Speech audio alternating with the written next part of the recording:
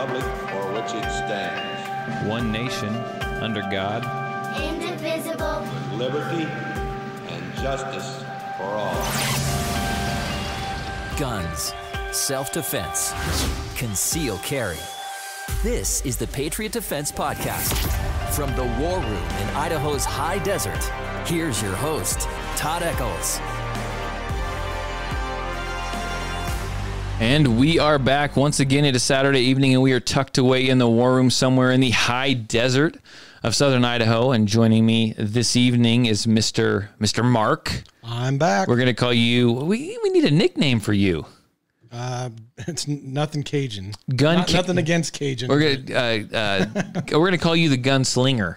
Okay, gunslinger. I'll do Gunslinger Mark. Mark the gunslinger. Because you sling guns across the counter all day long. Yep. Just slinging guns everywhere. So, hey, hello, Kelly. Hey, Phil. Man, wow, look at that. Here we go. We're coming alive. Look at that. I need to put that hour warning. I don't know if there's a warning. I put an hour thing up on Facebook about an hour ago. Said we're going to go live. I don't know if that was a hint, a warning, a threat. I'm not an invite. I don't know. But how have you been, sir? Been good. I missed last week's podcast. I pretty sure I was available, but I didn't know you guys were doing it on Monday, or whenever it came out, whenever it was. It was Sunday. It was last minute. Yeah. I thought you were probably working. I apologize. Yeah, that's all right. Don't be mad at me. You're fine. Don't be mad. No, it was a good one. I liked it. I liked last week's podcast. I should have. It was so like last minute. Tarver's like, "Hey, by the way, I'm available." You guys were tired the previous day. So. Oh my gosh, we tried the previous day and it just fell apart. Hey, Tyler. Tyler joined us on Facebook Live. Yeah, it just fell apart. It was bad, man. It was rough. We were just kind of like stumbling around with our words, and we were almost through the whole podcast. And finally, we're like, I look over at Tarver, and he's like, cut it. We're done. And he reached over, and he goes, boop. I'm like, okay, well, I guess we didn't have a choice. Yeah. No, it was pretty ugly. We have those occasionally. But the comeback, that was a good one. It was a breakthrough. It's right. We came back at it hard. Yeah.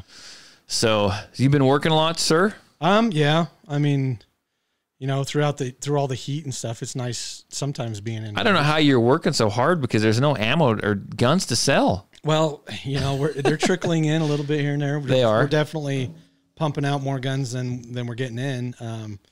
But yeah, and then the Knicks crashed yesterday. So. Oh, did it? Yeah. Is it because it was being overused or what? No, I think it might have been drunk or something. I'm not sure. So tell me. And we talked to me and Tarver. You listened to the podcast. We talked about ammo last week, and we talked about.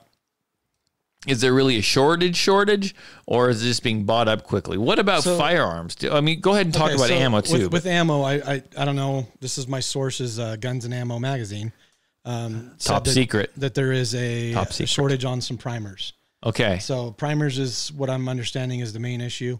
Is what's causing the shortage. But right. I'm sure, just from what I've seen with the amount of orders that we have in for ammunition, it's getting to the point where some of the orders are not being filled, and so they are therefore canceling the orders because they know they're not going to be able to fill them, if that makes any sense. So we've just kind of reached the point where it's not necessarily demand, they just can't, and it's not. So where's everything? We're not canceling it. It's the manufacturers and the distributors and where's stuff everything going that they're making, right? So they can't get components, right? Well, yeah. So where are all the components going? I don't know. I mean, it's not like they're not making them. I just think maybe it's a domino effect. I'm almost sure of it, that one component gets shorted, right, and then it just snowballs from there. So, but I hear they're working overtime at CCI making these primers. Yeah, where are the freaking? They're all working. Where are they going? I don't know. Who's getting these primers? Yeah. I mean, that's my question. Well, I know Federal has like a military contract, but I don't think that they're taking that much of it. So that's like, but don't they normally buy one bulk buy and it's done? Well, you would think so, but like our orders are huge orders, but what we're getting in is little bits of that order. We're not getting all that order at once. The fascists are stealing our primers. Maybe. Yeah, over there in wherever, Portlandia or wherever they're from. Portlandia. some warehouse of primers somewhere. Yeah. Tell you what, it hasn't quite affected my reloading yet, but it's getting close. I mean, I'm looking up, trying to figure out what other primers I can use to load 9mm with. And Get some 209 primers or something. yeah. So we're doing, I think, well, anyhow, I'll let people research that themselves. I'm not going to recommend anything that might be unsafe because the places I go online to look up reloading stuff, there's some pretty shady areas. Okay. I don't recommend that anybody reloads like me. Yeah. I mean, I'm like, I reload some and then I call my buddies to come over and say, hey, I got some free ammo. Come shoot. You trick them. You throw this. Here, shoot this. Come shoot. I will supply the ammo. I'm shooting it up and you're like, hey, you just shot my reloads. I'm like, I did what? Yeah. And I'm like, sweet. It works. I'll have to. Now, which one was that? Was it the red one or the blue one? Because I'm used to, 2 different primers in there and a little different powder. And I can start reloading 9s with black powder here pretty soon. Oh, you never know. It may be the new thing. It might have to be. Or it may not be. Speaking of that, tomorrow I need to go hit I got a little secret spot. I go to. For what? For reloading components. Oh, well, don't worry about it. You can tell me afterwards because I don't reload. Oh, yeah. I don't trust you. Okay. Got secret handshake. We have swear in blood. Yeah. Okay. But I found out some other ways that some other reloading supplies that I can use as for 9mm. They don't really say that you can use for 9mm. So I'm going to go grab them. I know where a whole bunch of them are. Are you going to just try out something or? No, I did a little research. People aren't they're not posting pictures of missing fingers or anything. So I think we're good. That's a good sign, I guess, but unless it was the finger they used to click the little camera button. Click. That could be. I don't know. I'll report back to you midweek. You shoot your you shot your finger off. Todd's new class. You got he teaches you how to fire handguns with your feet. Or nubbins, one of the two. Shoot. People are shooting themselves anyway, so. Oh, they are. So I guess I posted a story on Patriot Defense about, we're just going to get right into it. This is going to be this right now, my friend. We're going to come back to you. This takes priority. No offense, Mark. This takes priority. There's a story that came out. There is a Facebook page which no longer exists because I can't find it. And if someone has a link to it, I want to join this page because it would leave plenty of podcast material, let's say. There is I guess what these guys do for jollies is they take a gun. That's a poor choice of words. I know, but it's what they do. They take a gun, and I think they load said firearm. Uh-huh. And they point it at their wieners. Is it just one round that they load? I don't know. Or maybe, But they point this loading, and they videotape it, and take pictures of it, and they post it on Facebook. And people enjoy this. Look, we've already lost listeners. People aren't liking this. Okay. We've lost views. But they're pointing this thing at their wieners, right? So this guy did this with a 1911, a 45 1911, live on Facebook Live, mind you. Okay, we're on Facebook Live right now. Yeah, he went on Facebook Live, and he ended up, I don't know, I guess not obeying the safety rules by pointing the gun at his junk and then touching the trigger. Guess what went bang? Everything. I'm sure, yeah. Everything. Sure stuff that should. The dude shot himself in the junk on Facebook Live. Wow. 15 seconds of fame. With the 45, and then jumps on Facebook and starts Facebook posting about it. What, like, where the hole, where the entrance was, where do this because I just did it, where the exit was. I don't understand, people. I just don't understand. Right. I mean, you're not on that Facebook page, are you? No, I am. Not that one. Not his, but I am yours. Okay. That's good. Okay. Yeah. So don't do that. Let's not be stupid, right? I mean, come on, people. I mean, boy, that's people get mad at me. They call me crazy for appendix carrying, but I don't go around and like this guy like. But you don't touch your finger on it. I mean, this guy like pointed like put it on his junk. Oh my gosh. Yeah, and then pulled the trigger. You can't say whoops on that one. I'm So sorry, you just can't. go find, hopefully the video's still up. I just looked up the article again, and it looks like they might have pulled the video. So you may have missed it, but go see if maybe it's still up there. Who knows? Maybe it was my internet or something. But you need to go check it out. The video is just the video's nuts. Yeah, that's a good choice of words. The video is nuts. So Philip says that's his wife's biggest fear with him carrying appendix. If you do it safely, right? If you obey the safety rules, you're good to go. It's either a hole through your nuts or a hole through your butt cheek. Figure it out. Nuts and butts. I don't know. Okay, that my friend is a whole different website. Yeah. We don't need to go. No, we don't go there. Okay. It just popped. Sorry. Okay, so let's get back to teenage brain. Let's get back to the schedule here. Okay, the way we do things. Okay. So what's Upside down happened? and backwards? No. What's happened at the store? Anything exciting? Well, I mean, I'm just getting bombarded with a lot of the where's the ammo questions. When are you getting it in? We don't know. I mean, we're trying the best we can. Right. We're getting everything we can. This is one of the I've been missing a few episodes, so we're going back to the thoughts from behind the gun counter. Yeah, we can do that. Thoughts from behind the gun counter. Something that just happened today. Do you have people licking guns again? No, not nearly that bad. Well, I mean, it's pretty bad, but it's not that bad. So this happened just today. So no names. I obviously don't know her name. So, but she comes in looking for a gun.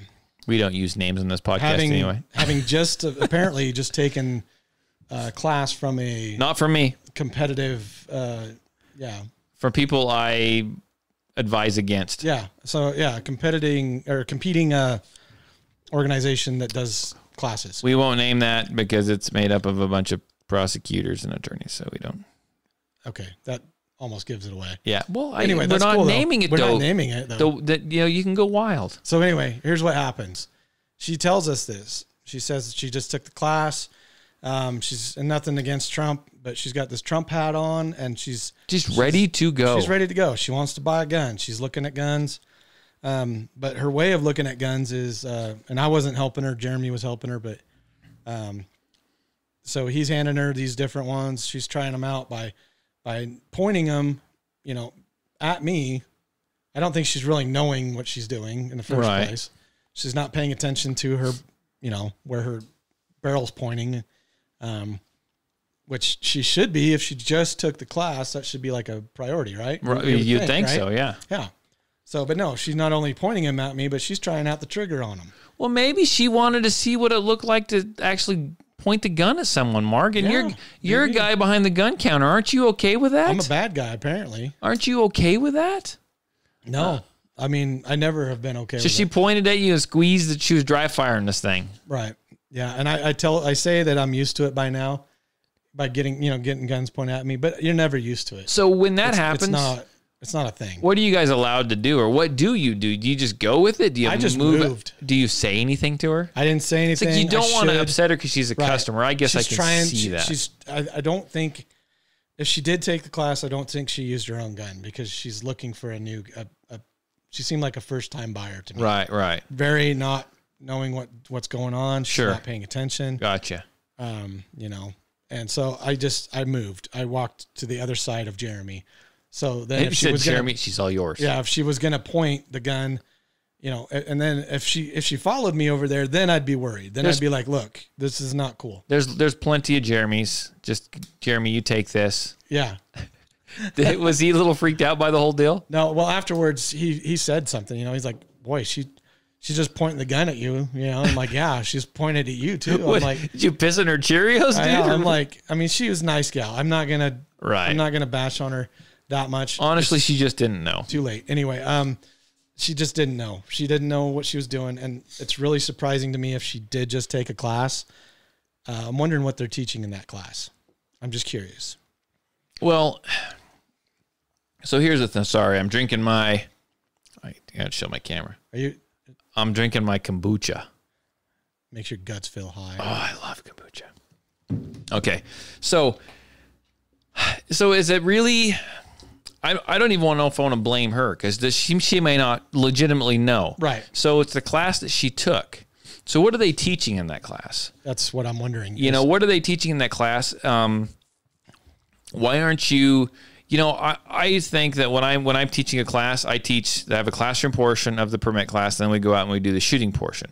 There's certain things in the class that I reiterate time and time again. Absolutely. Whether we are in the classroom portion, and then I will reiterate it when we're out on the range, right? Yeah, absolutely. And one of the things we talk about, like probably a half dozen, if not more, one of those things is safety. We talk about firearm safety. We talk about what are the 4 firearm safety rules, Mark? Do you know what they are? Yeah, but it's not word for word. I'm going to tell you what they are. You've got it down. This is what I do. know what not to do, but you got it down. So we have first one. Treat every. I don't even know if this is the right order, but I'm just throwing them out there. It doesn't matter. Treat every firearm like it is loaded, even if you know it is unloaded. Right? That is a safety rule. That's really easy rule to teach. We get asked that all the time at the counter. Why I'm checking. Making sure it's not for your benefit. It's for mine. 1 is none. 2 is 1.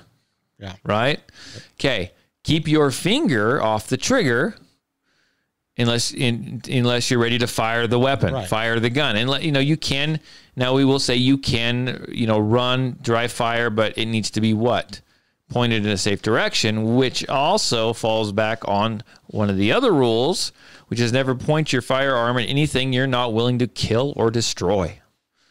And so there you go. And then the last one is always know your target and what is beyond. Beyond, yeah. So,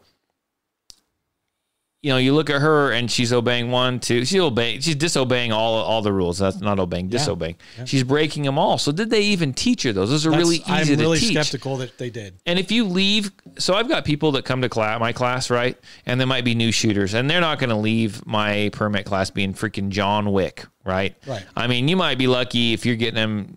You can get them all on a piece of paper, but you may not get them all in even a fist-sized group. That's not the class for that. But you know what? They're going to leave knowing a couple things. Mm-hmm. They're going to leave knowing the safety rules.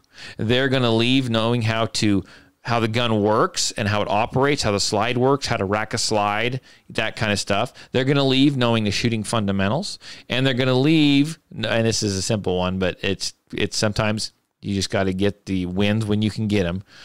They're going to leave knowing how to load a magazine. And I hate to say that, but everyone learns at different rates, right? But come on, you can leave with a handful of items, okay? Yeah. And if the only thing you leave with is one thing, it should be the freaking safety rules. And why isn't that being taught? I am teaching the safety. I'm talking about the safety rules on the third slide of my class. They haven't been in class more than 5 minutes, and we go over the firearm safety rules. And then about 10 slides later, we hit it again. Then we hit it again. And then when we go out on the range to shoot, we hit it again.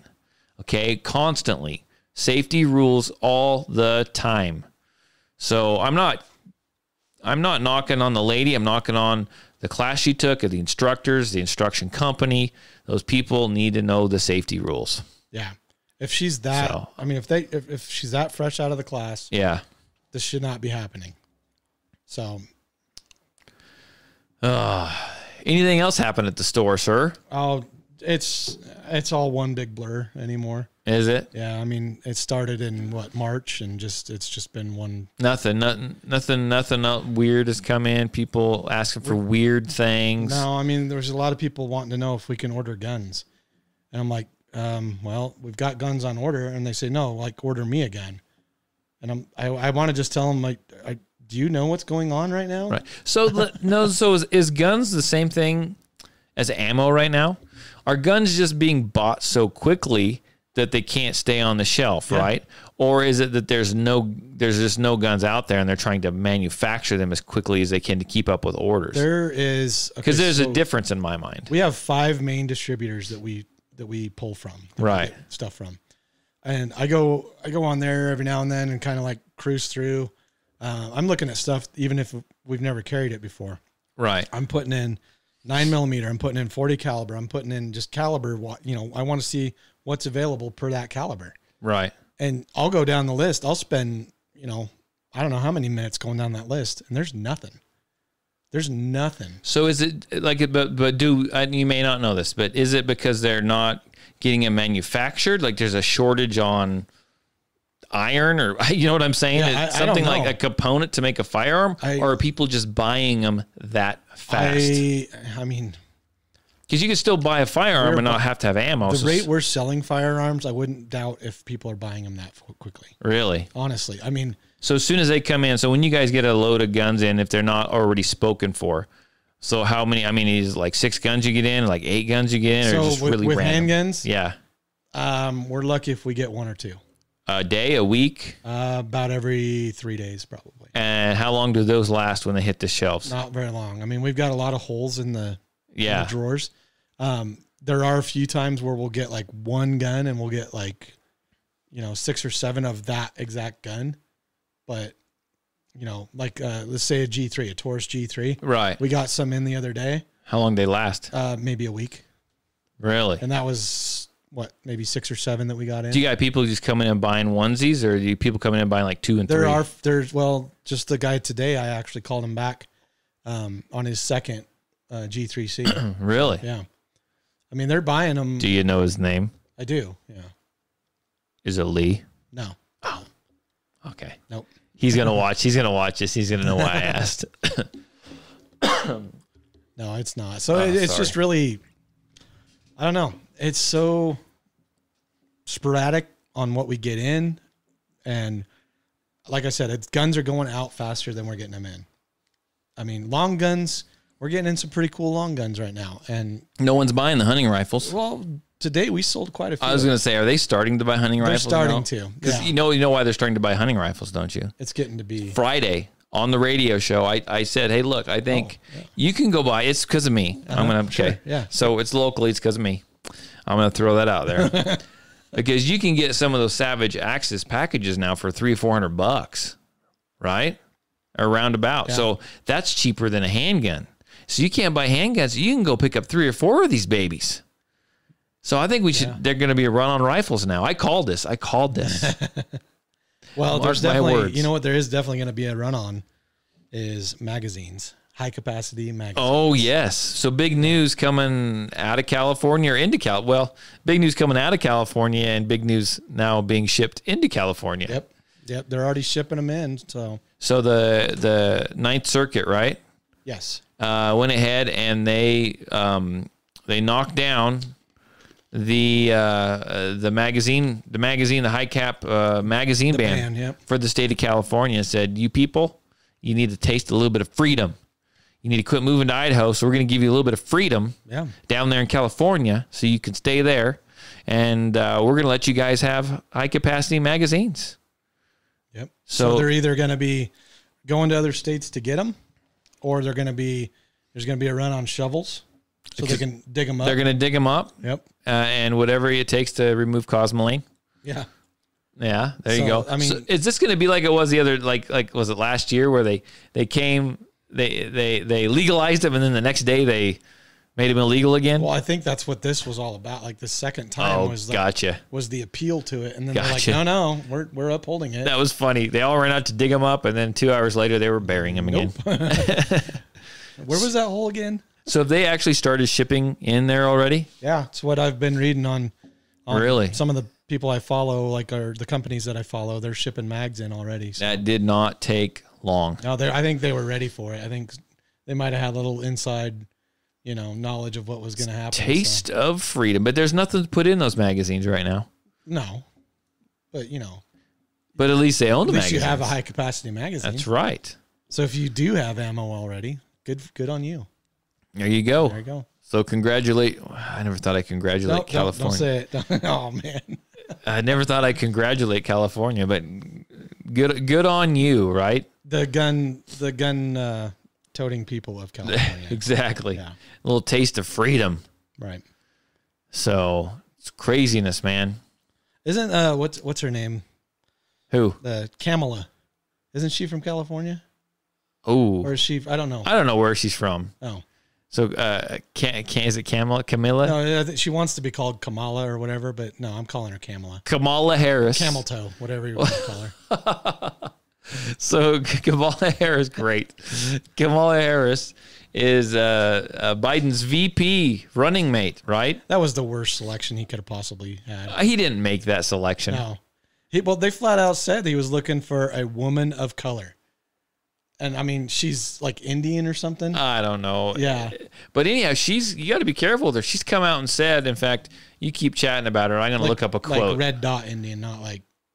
I have got a quote. Okay. And you keep going. I mean, I'm going to look it up. She's full on. Trump calls her nasty. That's. I mean, of course, he has a vocabulary of like 8 words. So nasty's definitely of one like of an them. 8-year-old. Yeah. So nasty's definitely one of them, and she is definitely that. I mean, she's just, very. She's like my first grade teacher. Like clean your desk, and if you're not cleaning your desk fast enough, she'll just dump it on the floor in front of the whole class. Right. I mean, she's very. I want to call her a Mark? witch. She's a witch. Did that happen anyway, to you? My first grade teacher. Now, I probably, we've made amends. We're good. But anyway. I can't pull it up, but she definitely wants She's to a come gun for- grabber. Yeah, she is. She actually has quoted at one point. I don't have my Wi-Fi. I'm not going to try because I'm going to mess up the Facebook Live, right? But she's actually come out and said that the average person does not have a right to own firearms, concealed or otherwise. Does not have abiding citizen. any Doesn't firearms. matter if you have a perfect record, you never had a speeding ticket or nothing. You can't have one. What she wants to do is she wants to leave it down to where the elite, the chosen few, get to own firearms, right? They get to be the exceptions, not us. We're the little people. We're the little people. We don't deserve that right or that luxury. Yeah. We deserve to die in the streets like dogs. Something like that. So And that's what they'd want to happen to us. leave our stuff alone, Kamala. That's right. Kamala. We're kind of burning through topics pretty fast there, what's dude. funny is, who was it? Rod Stewart. Remember that whole thing that happened in Virginia like a while ago where they were kind of like gathering at the courthouse or the Capitol building? How is this concern Rod Stewart? I think it was Rod Stewart that wrote the song "Leave Virginia Alone." I don't know. I'm not a big Rod Stewart fan, so I don't know. anyway, I mean, it was a perfect song for them as like a rally you song. think I'm sexy? No, not that song. No. Anyway, I don't know where I went off on that one, but anyway, no, Kamala Harris, and she doesn't like being called Kamala, so I'm going to continue calling her that. Camelot. Yeah, and it's funny because Biden slipped up, I guess, and called her Kamala. She probably freaked out on that. Freaked She out. probably beat him in the back room or I'm something. sure. Yeah, It's like elderly abuse. That's freaking elder abuse. Yeah. So I had a class today. Yeah. Oh, yeah, you did. It was warm. A little bit. It was going to be warmer tomorrow. That's why I got it out of the way today. Yeah. So Patriot Defense is coming. Is the cream is starting to rise to the top, and we're becoming an elite force to be reckoned with, and I've almost got every awning that I need for my range To make sure people are in the shade. keep people in the shade. I do that because I care about my students. Right. You don't want them getting sunburned. And No, and then when skin cancer and all when that. the big wind blows, I'm like, quick, grab a leg. Yeah. Everybody hang on. We're going for a ride. Yeah, exactly. But no, it was a pretty interesting class today. And I have got, let me see here. I didn't get this posted up in time, okay, because the class just got over with a couple hours ago. But check this out. The guy that won the bullseye competition was shooting, let me bring it in here. I'm freaking old, dude. I'm going to have to buy a red dot. My eyes are... Do you need some readers, some cheaters? I might. Was shooting a 22. Gosh, what does that say? Okay, Yeah. It's a high standard. Oh yeah. The old Model high standards. HD military. Won it circa 1945. Wow. I've got an old high standard. Nice. That's what he shot all class today. Yeah. All class. He won the bullseye competition with that. He won the bullseye competition with that 22 from 1945. It was super impressive. In fact, it was funny because he was up there shooting it, and when he hit the bullseye with it, right, and I knew he had won the competition, or pretty sure, right? No one else was actually hitting the bullseye. I asked him. I said, "So That's pretty phenomenal. Is that the same gun that your grandpa used when he rode his horse to warn that the redcoats were coming? Oh my gosh. The redcoats are coming. The redcoats are coming. Wow. The British is coming. Yeah. Anyhow, that was kind of funny. I thought it was funny. The rest of the class thought it was funny. They all He probably looked at you like, oh my God. yeah, he just kind of looked at me. You can't say that. Yeah, I can say what I freaking want to say. It's my class, right? Make it or break it. It's all about me. So, So what's something that you absolutely can't, well, I shouldn't say this. You just don't like it when people do it. are you asking me what I can't stand? Because the list is long, and we need another 4 hours. Something very specific as far as what you see a lot. That Yes. You just can't stand. I can't stand this. Okay. And I mean, And I've me usually personally, I don't even use it. So I usually mention this in class, and we know that Cody has a question up there. Let me talk about this, and we'll get to Cody's question. Okay. I'm not trying to ignore it. We're in a flow, and there's not very often in this podcast we get into a flow. yeah, Kamala. So there we go. So there's the thing on your gun. It's called a slide lock. Stop lock. Lock, yeah. Same thing. Yep. That is industry standard, right? That's industry lingo. And what is that button for? So, it's very commonly misconceived. It is, but what is slide release? Yeah, what is it supposed to be used for, though? It's supposed to be used to lock the slide back. You lock it back with it, and it catches the slide when you're out of ammo, and the slide needs to lock back. Hence, slide lock. Yes. Okay. People refer to it as a slide release. Yes. Hit your slide release. That is, will it release the slide? Yes, it will release the slide. If it's a new gun, it can be very stiff and very hard to release the slide. Very much so. Why is that? People ask me, will this loosen up over time? And I'm saying, well, maybe, but it's not really, it doesn't matter. And they look at me. Why doesn't it matter? Because you're not supposed to be releasing the freaking slide with that. It's not a slide release. It's a slide stop or a slide lock. I never use it. I mean, I'll use it at the gun counter. If if the magazine's out, I'll open the gun up, show it to the customer, whatever. I'll use it then. But when I'm shooting and I reload, I do not use that. Yeah. I pull the slide back and let go. So that is a little button, and you're trying to look for that freaking button. Now I've heard two veins of thought on this. Okay. I've heard the fact that do what you want. And I guess I'm kind of that. It irks me, but I'm kind of that thought too. Do what you want. Just be consistent with it. And be safe with it. Be safe with it and be consistent with it. So if you are in a self-defense scenario, right? You shoot your gun and you've got something happens and the slide locks back. You have to reload. You got to release the slide. Know what you're doing, right? So, when I say, go ahead. Know what you're doing. And if you always hit the slide lock to release the gun, not slide release, don't call it a freaking slide release. I hate that. Then that's what you need to do repeatedly. If you roll your hand up, grab the slide, rip it back, and sling it forward, then that's what you need to do. You have to train for it. Yeah. I would prefer that people grab the slide with their hand and release it that way. Pull it back, rip your hand off, let it sling forward. Tap, rack, bang. Rack that slide, rack that slide, Tap rack and that rack, slide. And the reason why I prefer people do that is because under stress, that goes as a gross muscle movement, right? The little fine things that you're trying to do, you're trying to find that button with your freaking thumb.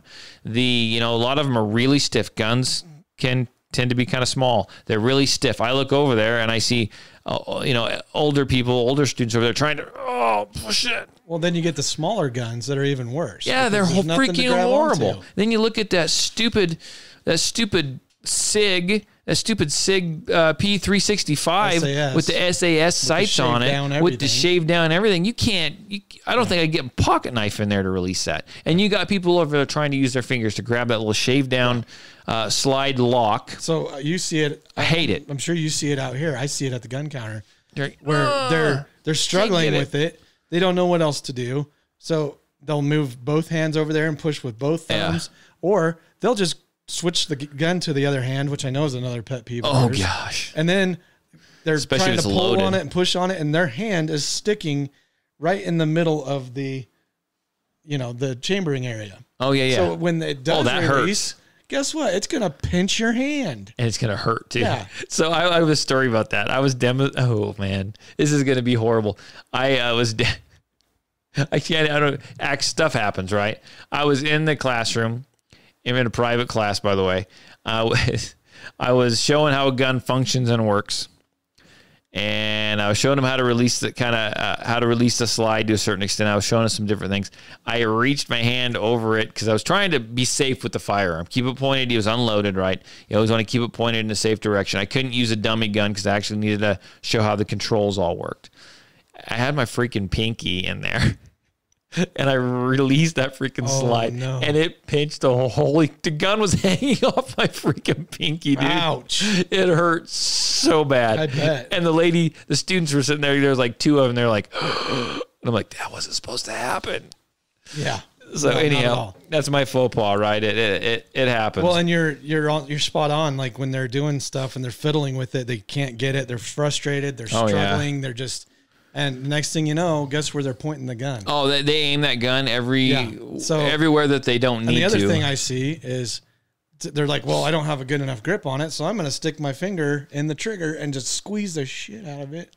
And the next thing you know, if they do rack that slide, bang! If you got you got a loaded magazine, there you go. I forgot what gun was it the other day. I saw someone in class. What gun was that? It was some kind of revolver, and I can't remember. Anyhow, but they were trying to. This is another thing that irks me. Do not count your shots. That is an unreliable way to do it. If you load 7 and you think you loaded 6, but you get your count off, and all of a sudden you fire 6 rounds and you think you're done, and in your mind you're just sure that gun is unloaded. Every time I see someone do that, they're like, well, that's 6 rounds, and they set the gun down. I'm like, okay, we don't know if that gun is unloaded. Yeah, I only loaded 6. It's just slide just didn't lock back. And sometimes that happens if you're riding if you're grip high, the slide lock, right? And I'll say, pick it up, drop the magazine, rack that slide. They rack the slide. What pops out? Yep, a live round. Yep. A live round, and their eyes get real big, and I'm like, that's why. If it doesn't log itself back, you never set this gun on the table unless the magazine is out and the slide is locked back. You have to just assume if the slide is forward, you have to assume that gun is loaded. We had a lady, I can't remember what caliber it was, but it was a revolver she was messing with. And it was a 6-shot. And she swore she shot 6 rounds. Mm-hmm. And she was manually, she's an older lady, right? So she was going single action. And she's cock, bang, did that 5 times. She thought it was 6. And on the last one, where she pulled it back and she goes, I've already shot my 6 rounds. And I'm like, no, you haven't. Nope, not. And she goes, well, I'm gonna. And she's like starting to fumble with the trigger, and the revolver's not being held like it should anymore. And she reaches up for the hammer at the same time to release the hammer. I'm like, whoa, stop. And she froze, and I'm like, give me that. I reached over very gently and I was like, place it in my hands. Because at this point, it was like a Smith & Wesson, and it's got a super light trigger, right? Yeah. So you're like wanting to cradle this thing like a baby. I'm trying to get it because I don't think she's a great lady, but I don't think she was quite strong enough to be able to hold the trigger, pull the hammer back, and ease everything forward. You know what I'm saying? Right. And so I'm like, I put my hands, place it in my hands. Just place it flat, and I get it, and I'm able to, let everything off like it should have been. I'm like, whew, that was a freaking close one. We're not overly dramatic here at Patriot Defense. No, by the way. It's just occasionally, randomly in class, I'll walk up to you and I'll go, place your gun in my hands. It's kind of Shakespearean. I want to inspect it. So, anyhow, wow. I know, it's one of those things, man. We see them all. You see it all, and some people just don't know, and that's fine. They're here to learn, right? But you've got to learn as an instructor. You can't startle them either, right? Well, that's correct, and I mean that's the last thing you want to do. Yeah. Then guess what? They're gonna flinch or something, and I've seen guys. We do this drill. Maybe I've talked about it here a little bit before, and maybe not. I know I talk about it in my classes, right? Because I always tell them we get to a point where you start telling stories. And there's rules. I start talking about the rules, safety rules, what we do when we're on the range, things that I require in my class, how we do things, all kinds of stuff. and I start saying, we need to do this. I don't want you to do this. And people always laugh. And I'm like, yeah, no, it's funny. It's funny, but it's funny and you can laugh, but this has all happened. And we're not just saying happened in the gun world. This has happened in my class. Yeah. I had one guy, he was shooting a 45. I almost remember what kind of gun it was too. I think it was some kind of Beretta 45, one of the weird ones, the fat ones. Mm-hmm. You know what I'm talking about? Like the, you know how they have like the Nano and they have the, you know, that kind of body shape or whatever. Anyhow, he had one of those, and we do this drill where you have to shoot twice and then you rest for a second. So you come up, it's all works on like quick target sight acquisition, right? So you bring up the sights, you hit the paper, double tap, bang, bang, come down. And when we say come down, we're just lowering your arms a little bit. And I always make sure that people don't go beyond the table. Yeah. Like if you go beyond the table, you're coming down way too much. By the way, there's a hole in the table, one of them. Are you serious? Oh, no. That's another story for another day. Anyhow, not to discredit myself or anything. It was ballistics gel. Don't worry about it. That's it. Yes, there was a fly. Never mind. But anyhow, so you lower it down, come up. So it's 2, rest 2. This camera does not keep up. So it's 2, rest 2, rest 2, rest 1. I can't watch that. It's making me sick. Yeah. Okay. And you're just supposed to come down. I looked over and I specifically said, just bring the gun down, right? So I'm going to move the microphone for a minute. So I saw a guy over there. He's taking 2 shots and he was taking his resting shot. And guess what he was doing with that 45? He was going 2, bang, bang, rest. Sticking it right up in his... He was sticking it right under his chin. Yeah, sticking it right up into his chin. The barrel was under his chin. He was almost resting his chin on the barrel of his 45. Bring the gun down is different than bring the gun up. And he had very poor trigger discipline. Yeah. And I turned around and I saw that and I was like, you do not want to see that in class, right? Yeah, oh no. And so I headed over there. Bad juju. I headed over there and I was going to like kind of put my hand on his shoulder, just try to tap him, right? Mm-hmm. I looked over there and he's still resting with it and his fingers on the trigger. I'm like, probably best not to startle this one. Right. So I had to wait for him to extend it back out. And then I caught him, you know, and I said, hey, look, this is, and I try not to be, you got to be serious, but you don't want to scare him because it's a bad thing that he did. Well, you don't want to embarrass him in front of the But you don't want to embarrass him. You don't want to do anything. But he's learning, right? Right. And That's so the point of it. I said, hey, look, let me tell you what you were doing. And he did not realize what he was doing. He honestly, he didn't. Right. He wasn't thinking about it. And he himself, he took a time out on his own. Uh-huh. And, you know, I think that's what was going on with that lady at the gun counter. Right. She wasn't realizing what she was actually doing. Right. So I just moved out of the way. Yeah, and I get it. But I mean, so at the gun counter, just like being an instructor, I see a lot of things, just like you see a lot of things. Yeah. And people don't think. But that shows me, too, that if you are getting into firearms and you're brand new, you need to go put time behind the trigger. Right. You need to go and, shooting is muscle memory. Mm-hmm. Practicing those gun safety skills, honestly, it's muscle memory. Right. Every time you pick up a gun, whether it be a real gun, a Nerf gun, one of those water things hooked onto the hose, where do you drill, cordless drill, where does your finger go? Yeah. My finger goes anywhere but the trigger, right? Oh, I have great drill trigger discipline. Yeah. And so that's where it goes because you continually use that. You continually practice that and develop it and turn it into muscle memory. So, God bless the new shooters. I love them. And we've all started somewhere, but we need to that's the thing. Be serious with them, but we need to be patient with them as well, right? Mm-hmm. They need to know the seriousness of what they're doing. I've had a few times where I've had to take someone and go up and talk to them and say, hey, look, I've talked to you about the finger on the trigger a few times. We've really, and I don't lecture them. But we have really got to keep your finger off that trigger. Yeah. Something bad's going to happen. I'm going to feel bad. You're going to feel really bad. Someone could get hurt. Right. And he's like, I know, I'm so sorry. And they, and then they're usually better after that. Mm-hmm. But instead of just finger off the trigger, you got to almost look at them and say, this is really serious, right? I've never had anyone in class that's been goofing around per se. Luckily I have not come across that at all, but I have had some people that really got to kind of have a serious conversation with. Right. Some people are really prone to, they shoot and they bring that gun back and they point it at their neighbor. Well, and in the moment they may, you may have said one thing to them or said it to them once, and they're still in that moment where they may not realize what you've said. So yeah, I mean, there are times that you need to reiterate and just emphasize on that. You know? And you got to understand it as an instructor. You can be as understanding as you possibly can, but you know, if you're standing there and you're watching someone shoot, maybe they're new, they're having a little bit of trouble, right?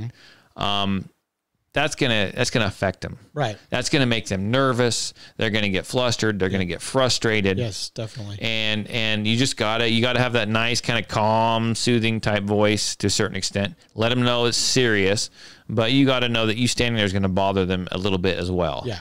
So, I did have an incident that I haven't had happen in class for a long time happen today.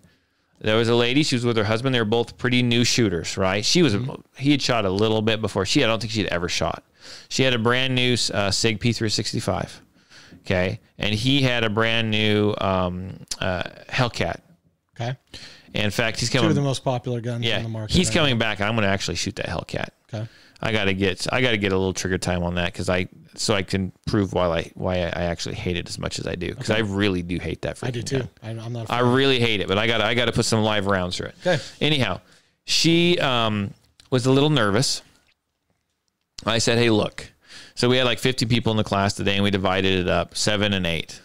Okay. And so her group was group 1, and there's 7 people shooting. And she was acting a little nervous. So I said, hey, just wait. We'll let everyone else shoot. And then when they're done with the drill, I'll stand up here and I'll walk you through it. I've done that before. You've seen me do that before. Right, yeah. You've done that before. Right.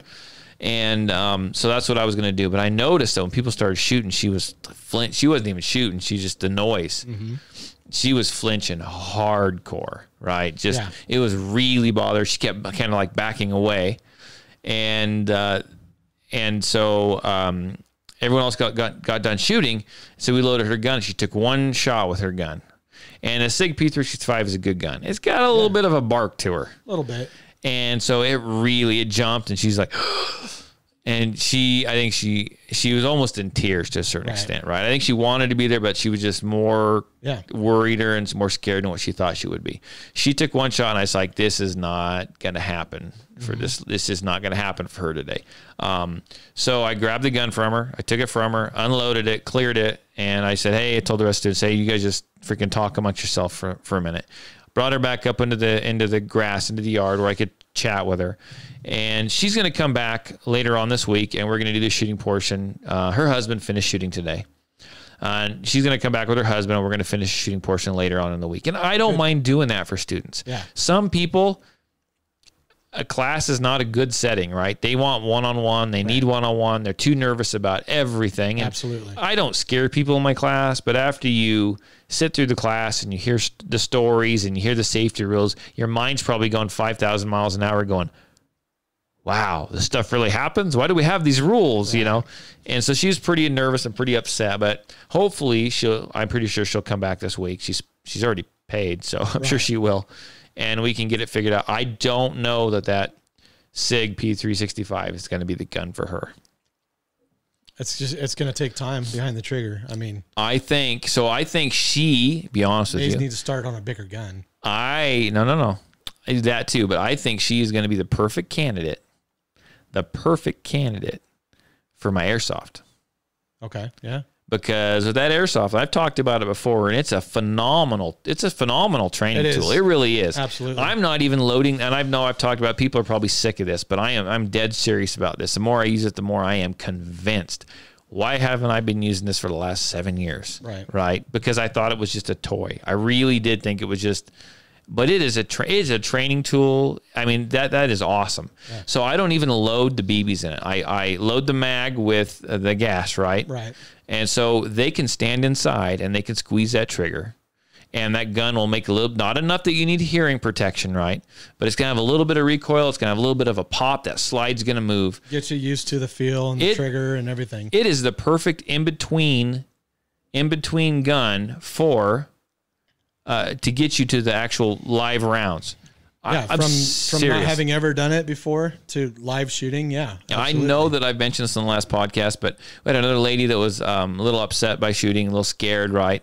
And every time she did that, the first one, she would just, you could just see her just flinch. She flinched like mad. And then every time she'd pull the trigger, you could just see a little bit of it, was like a little bit of it just leave. You could see her eyes getting a little brighter. She started to calm down. She started to smile. She started to have a good time. And then we went out on the range, and it was kind of like starting over again to a certain extent, but it wasn't as bad. She squeezed the trigger on a live round, and it was a little louder, right? She had ear pro in and eye pro. It was a little louder, and it has a little more recoil. And she was, but not as much. She was startled, but not as much as she would have been. And then you watched her kind of just decompress every shot she took until, man, this is fun. I want to bring my daughter back for another class. I mean, it's amazing. That's just an amazing tool. I mean, it really is. Yeah. I can't give it enough praise, to be honest with you. I think it's going to save a lot of people. I really is. Because as much as I tout the praise of the Smith & Wesson 380 EZ, because that's a fine gun to shoot. Perfect. Absolutely. But still, that's a little much for some people. It's just too much. It's like overload. You got to ease them into it. This is going to be a freaking lifesaver. Did I need to buy 3 of them? Probably not, but I did. But I like to spend money. I'll say it. But it is going to be a lifesaver for sure. It really, really is. I'm pretty excited to use it when this lady comes. And we're gonna. She only took one shot with that other gun. Okay. So we're gonna stop. Yeah. And she's coming in, and I'm gonna ease her into this. I think it's ideal because I mean she got a small taste of what it is, and that's plenty. Yes, to build off of, because then you just need to work from there. Yeah, and then you'll work back up to that. Yeah. So I think it's good to start there and then go back and work all your way back to that.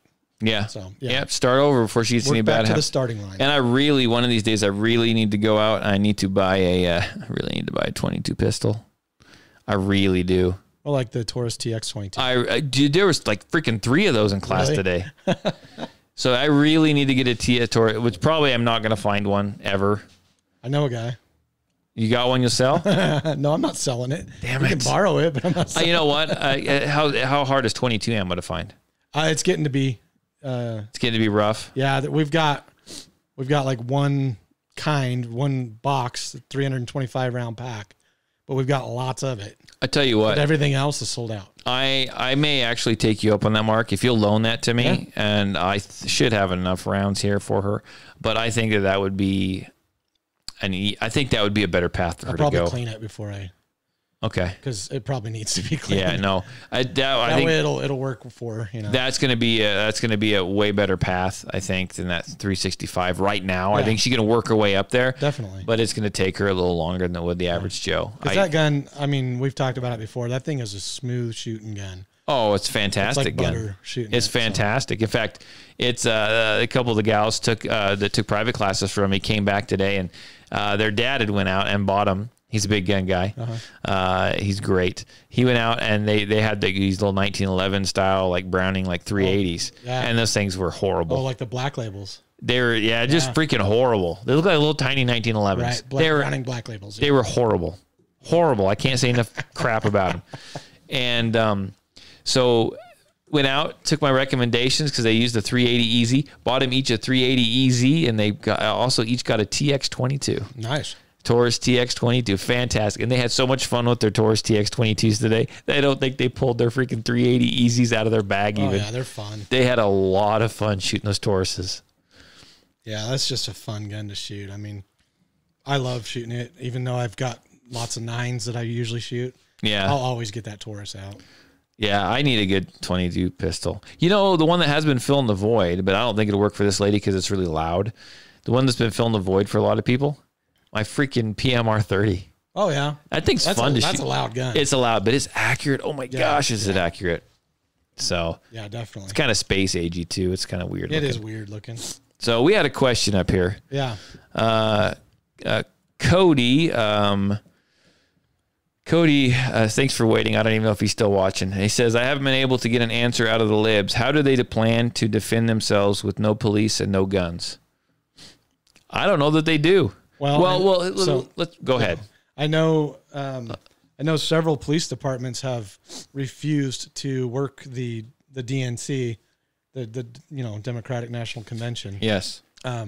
Because they're so much behind the defund the police. I'm more of the defend the police, but yeah. So if you're going to defund the police, you really expect them to watch your back at a convention or a rally or something? Yeah, I wouldn't. Really, I think that this question is null and void because you know what? We know that they don't plan to defend themselves. No. With no police and no guns, because look at as it was at Chaz, what they called that place over in Seattle, and Chop or Chaz or whatever. So they didn't want firearms, right? They didn't want to do all this. Guess what they did? As soon as they took that thing over and created the land of Chaz, what'd they do? Like 2 days in, they started passing out firearms. Yep. Building walls and passing out firearms. They're building walls and passing out firearms. They don't care. They want firearms. They don't want us to have firearms. They really don't care. But if you're like Bloomberg, I mean, he's got a whole team of people. I was going to say, if you're a money lib, a rich lib, you don't care. You don't want us to have firearms, but you are going to make us so your security guards have them. Exactly. Just like Kamala Harris or whatever. Kamala. Freaking Camel toe. I just got a text. You going live? I'm sorry. You keep talking here. We've been live. We are live. It's going on 56 minutes and 15 seconds now. Almost an hour now. Almost an hour. So, no, I truly believe that the police in this country are feeling they're feeling let down. They are.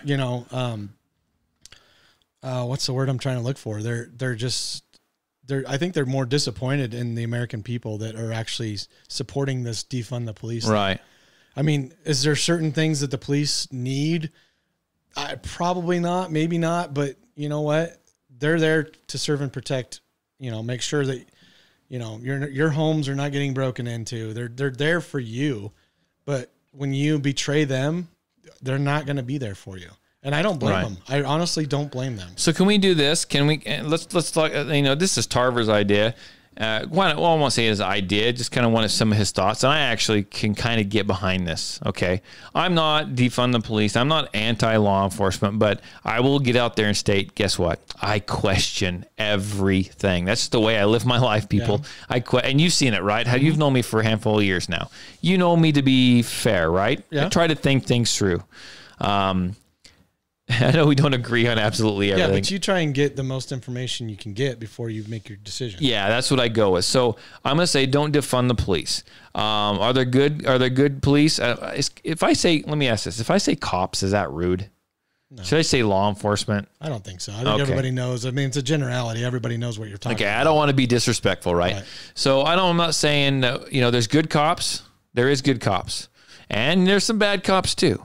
And I think sometimes, coming from my libertarian mindset, I do think law enforcement has a lot of power and they can, before anyone jumps down my throat, they can get away with a lot of things. I look at, like, for example, our local police. Thanks, Bethany. I did too. It was great. I want to say that so locally, we'll just talk about local because that's all I know. We have the sheriff's department for the county and you have the city PD. Mm-hmm. Why can't we, this is my suggestion, we get rid of the city PD and we just go sheriff's department. We can make the sheriff's department a little bit bigger.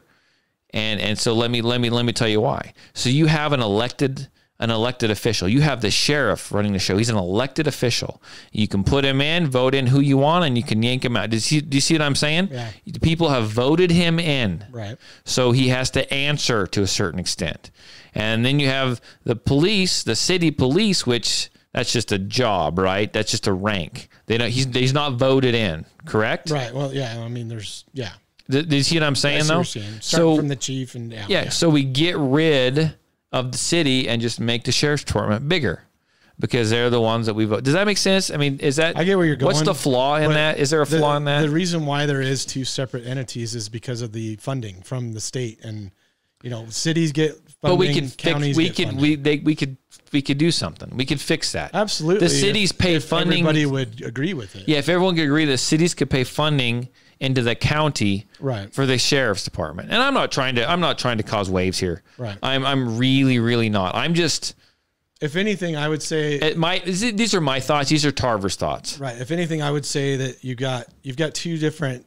I want to call them sections of just the county alone. You've got the detention side of it, with the jail and everything like that, and then you've got the actual policing, the road part of it. So that alone is two separate deals in itself. I mean, they're both county, but if you could funnel that money, you could help out with all that. True, to a certain extent. I mean, but that's the problem is with your city or your state government divvying up everything into, county, city, whatever. There's certain groups that are getting this and certain groups that are getting that. And obviously we'd have to, if they ever did that, which I don't think they're going to take my little suggestion by any means, right? They're not, no one freaking cares what I say, but it's just my thoughts. If they decided to do that, I'm sure they could figure out something to where the funding for the city now all of a sudden went to the sheriffs. Did you see what I'm saying? And in some cases, I mean, we're talking Twin Falls City, Twin Falls County.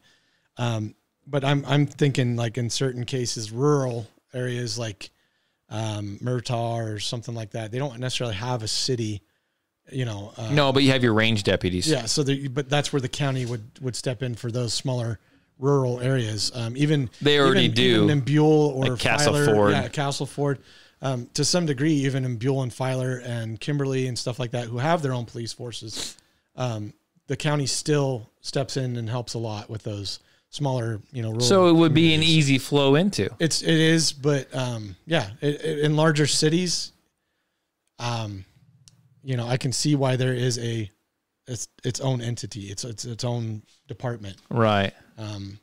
So, because the county, I mean. But do you see what I understand what you're saying? Yeah, I know what you're. Do you see what I'm getting at? You want to merge it all together and have one giant. I want accountability. Right. And when you vote a sheriff in, that's to a certain extent, hopefully. I mean, we vote a lot of people in that don't do us right. Yeah. But when you vote it in, then the people are having a say. Does that make sense? Yeah. And that's kind of what I'm looking at. Anyhow, that's just my thoughts. I don't need. I think you're going to cause more dissension between not necessarily departments, but within the departments. But there's already dissension. I'm sure there is, but it's going to be more. It's going to be, worse. Because, Twin Falls, let's say the chief of police, then right now where Carter and Kingsbury are working together, yes, they're two separate entities, but they work together pretty well. But couldn't you have? You're right. I get what you're saying. I am going to come back with everything. I'm not trying to pick a fight with you. I don't know how it could really work, right? Right. But even you could have Carter, and he'd be. This is a bad choice of words. He could be the king, and then you have what's under the president, the vice president. Let's go that way. Yeah. President. We got president, vice president, right? Okay. Or president, vice president of sales, president, vice president of president, vice president of city. Okay. They all answer to this guy. Right. And you got him, and you got vice president of the range deputies. But then you've got the problem, which lies where most of the money is going to be funneled into the city, like the major city, Twin Falls City, right? So there's going to be more. But you're just going to have to vote on someone who can know how to disseminate all that. So you don't want to divvy it all up. Right. Like correctly. You don't want to put like all of your force in Castleford when majority of it needs to be in Twin Falls City. Castleford's cool, man. There's a lot going on out there. Occasionally a cow gets out or something. The cat ran across the road last night. But anyhow, I see, but that's just, how did we get on this? I don't know. What happened? How go figure, a podcast went off the rails. How does that happen? Oh, it always happens. What are you talking about? This is the PDPC. Come on. The what? The Patriot Defense Podcast. Yeah. See, I'm bad with acronyms. I really am bad with acronyms. Yeah. But anyhow, that's just my thoughts on that. But so that's hopefully an answer to the question. I don't know if we answered it. I don't know if we answered it or just ruined. I don't know. Cody's probably like, what? He got tired of waiting. He's probably long gone. Yeah. Magnum has arrived. All right. State and country. State and county. Okay. Oh, well. Ooh. Bethany throws in a good mix there. So now all of a sudden we got the state police we have to freaking worry about too. Now the state police already is if you want to go with the president, I mean, they're kind of the main. But you entity, barely, because all the officers have to pass the post certification, which is a state thing. So Bethany just threw another wrench into the freaking plan here. Yeah. Now I got to rehash this. I'm going to be up all night. I know. I'm going to be up all night. That's a major undertaking for one person to be. I'm doing accountable it. for By the next podcast, I'm going to have a flow chart.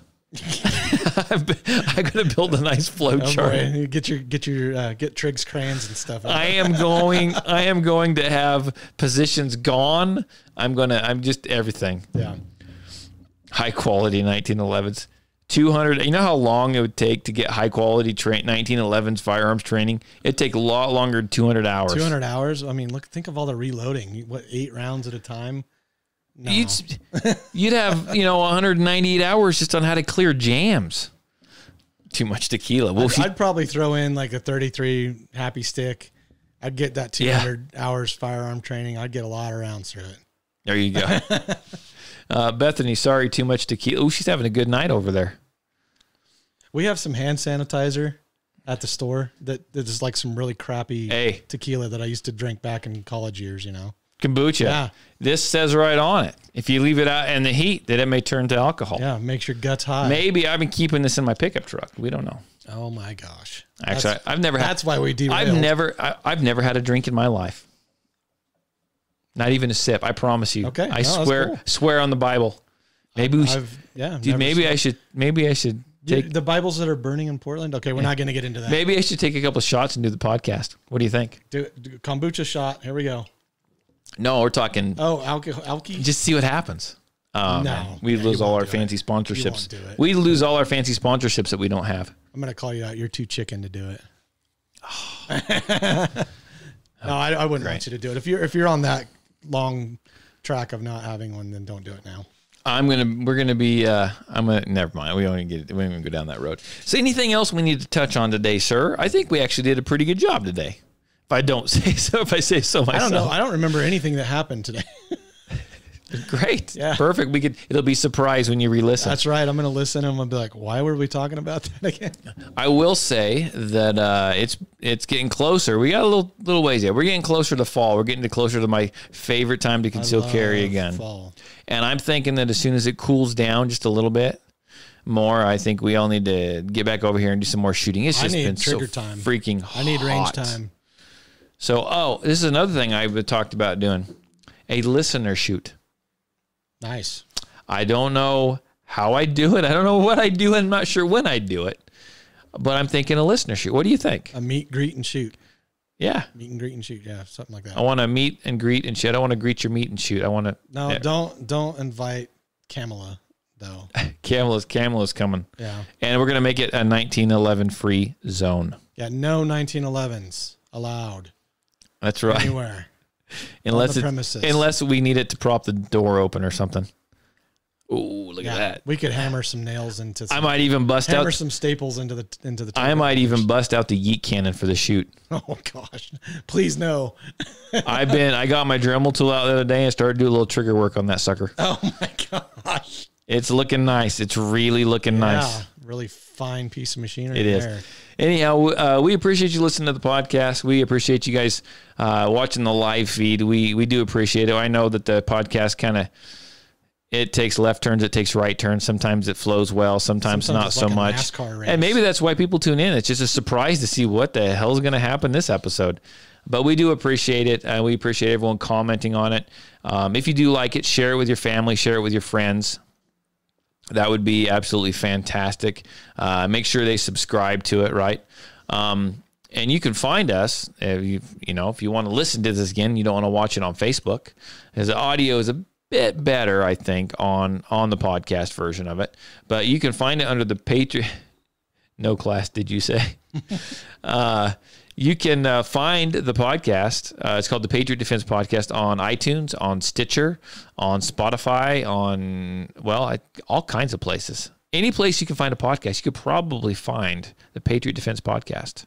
The PDPC. That's right. Look for it. Subscribe to it. Share it with your friends. We surely appreciate it. If you got any comments, you want to say anything, you want to ask me questions, you can call me.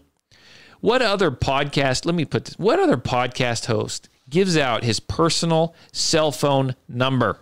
Anybody? Crickets? No. I don't know that button. I don't forget. No, that's fine. No, crickets is fine. So yeah, nobody does this, right?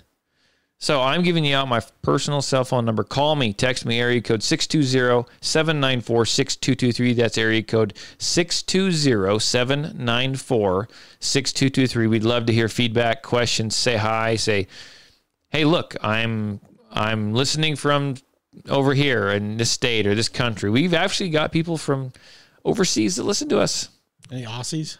Yeah, a couple. All right, cool. A couple of them. Kangaroos. So do that. Share it with your friends. And I tell you what, we, like I said, I mentioned before, we have partnered up with the USCCA, excuse me. That's the United States Concealed Carry Association. And I've actually got signed up for their insurance. And I know you've talked about it or thought about it, right? And it's a pretty good deal. Check it out. If you want to know more information or if you want to sign up, we have partnered up with them. Okay. It's not a sponsorship, but it's a partnership. You can actually go to our website, my website. It's called patriotdefense13.com. That's patriotdefense13.com. You can look for it on the rotating banner at the top. You can click on it, check it out, see if it's for you.